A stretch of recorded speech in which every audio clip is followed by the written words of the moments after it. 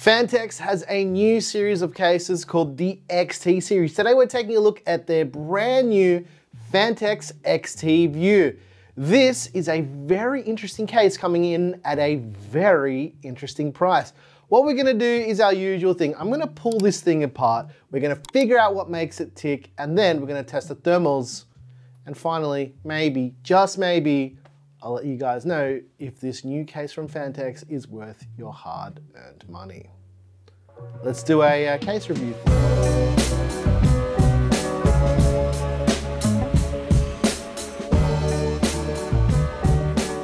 Let's start off with panel removal. There's two captive thumb screws on the TG side panel to take the panel off. We'll just loosen those screws, and then you'll want to slide the panel back and then lift it away from the case. Next up, we'll want to remove the rear panel. Same deal, it's got two captive thumb screws, one at the top, one at the bottom. This one's slightly different. Loosen the screws, just kidding, exactly the same, and slide it up to the side and pull the panel away from the case. Lastly, I would say that this is optional, but we can remove the front glass TG panel, which we'll do here just for the purposes of filming. There's 4 screws in total.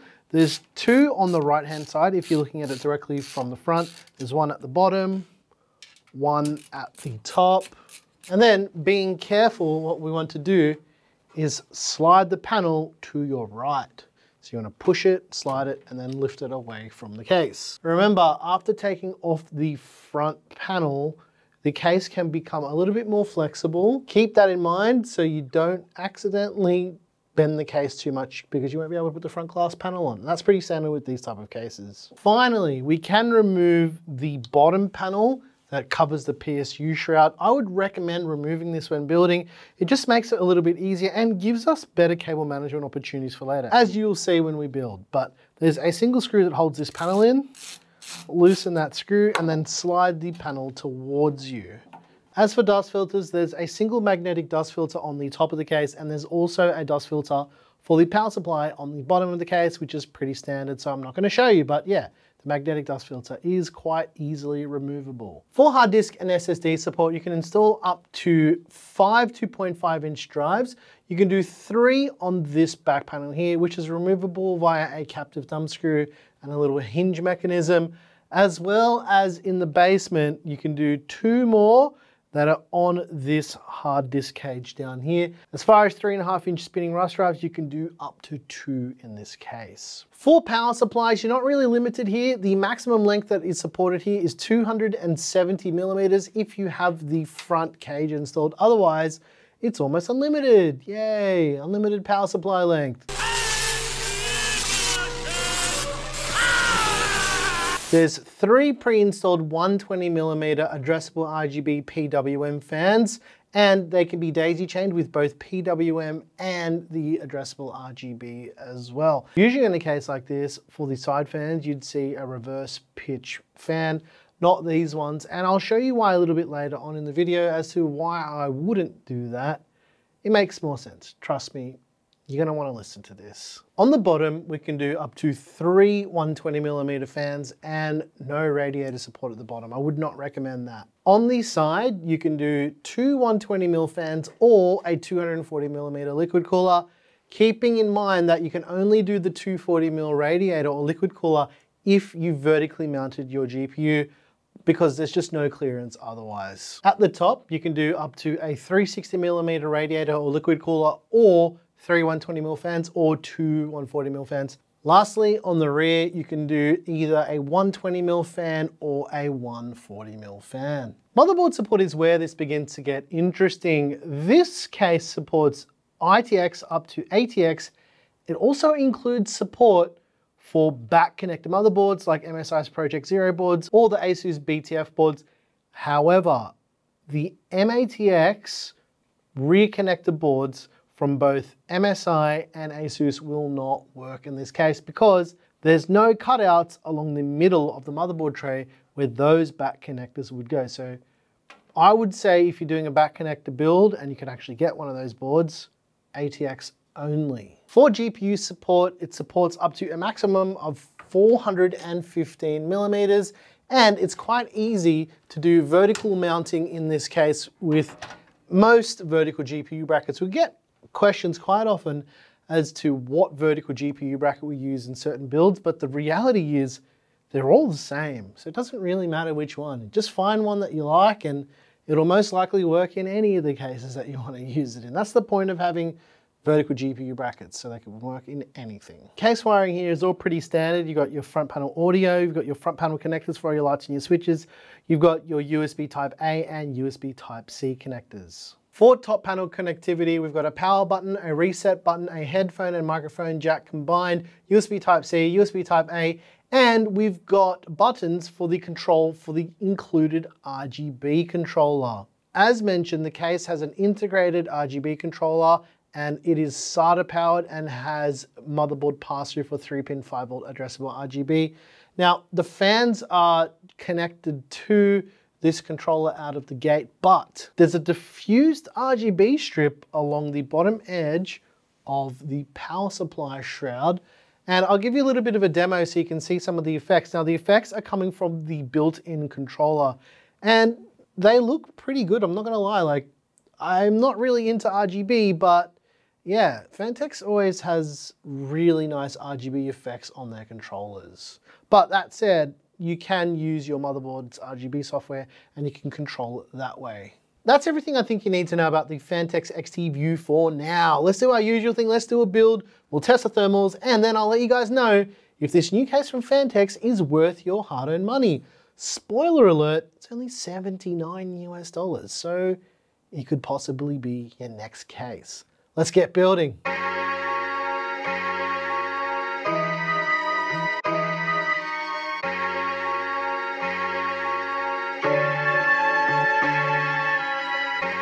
Comes around, yeah. Comes around, comes around.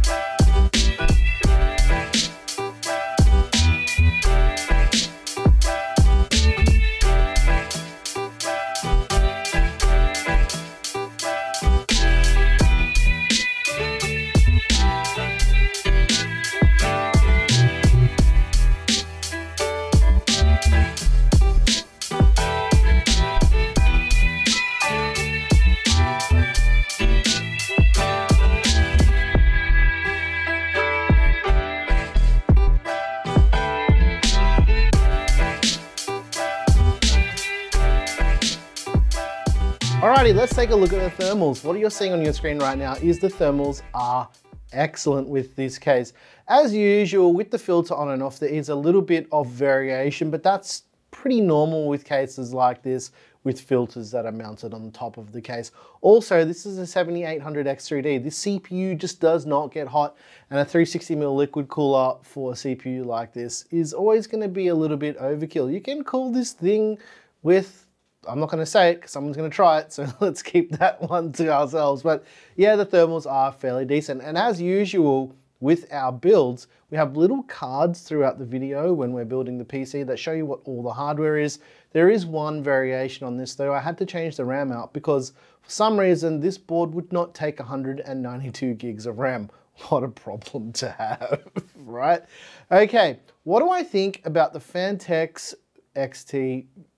Why do they call it the XT, the Phanteks XT View? That's kind of hard to say. Anyway, what do I think about this thing? Well, the build quality is fairly good. Now, I would have thought that a case like this would be in their metallic gear range of cases, basically because of the build quality. Like, it's not the worst, but it's definitely like not at the level of the Phanteks NV5, but that's okay because you get a few extra things with this case that make it, maybe it will make it more appealing to you. First of all, it comes with 3 included addressable RGB PWM fans, which is nice for the price. And I think I've probably mentioned the price already in jest somewhere through the video. Building in the case is extremely easy. The fact that you can remove the PSU shroud section is really nice. To be honest, I think I mentioned in the video me saying something like, oh, I'll remove that and show you to the cable management, but I didn't need to because it was just very, very easy to build in. If I have to make one comment, I would say it would be nice if they had some Velcro tie downs in the back. I added my own, as you can see in this bit here with the cable management. It's fine, it's perfectly adequate, and I had no problems with building or cable management in this case. So good job, Phanteks. It's nice to see a new case series. Now, we're gonna get the inevitable comments with people saying, oh, it's like a copy of some other case or whatever. Who cares, guys? A glass box is not the most original idea in the world. It's a computer case. And if you like it, you like it. That's just how it goes. It's really hard to reinvent the wheel when glass boxes have been around for a while. With saying that, some of the hardware choices for me were quite interesting. Like, I used that ice board from Aorus, which I thought looked pretty good. I could have swapped the fans out in this to use ones with reverse pitch blades, and I didn't. Basically because a lot of the time when we review these cases, people will say, hey, we wanted to know what the thermals are like with the stock fans. So what I did is I added more of those stock fans into the case to show you what a typical build would look like, because for me personally, with the default fan configuration that is in the case when you get it, I would always recommend flipping those side fans over. I mean, it depends on the orientation of your radiator and whatever you want to do in the case, but I would suggest flipping those side fans. I'm kind of wondering why Phanteks didn't make a reverse pitch solution for this case out of the box, but it is what it is. I guess it's just to save money because they've already got these fans. They're probably like, someone made like an order of 1 million of them. They're like, hey, we need to get rid of them, so we'll just chuck them in the case, which is fine. It's fine. The case is nice. I think you guys are really going to like it too. I've got nothing really to complain about with this case because it does a lot of things more expensive cases do. Things like it's got support for vertical GPU brackets, which is nice. And getting a little bit sidetracked here because I just had my morning coffee. Calm down, me. I'm just like, whoa, this case is good. Like, I don't hate the case at all. There is nothing bad to say about it. I think Phanteks absolutely nailed it. And here's the best part about Phanteks nailing this case, is the price. Because for the Phanteks XT View, or at least the white version, it's going for $79 US with 3 included fans. It's pretty good value. In fact, when the NV5 came out, I was like, $99 US, this thing's amazing, but it had no fans.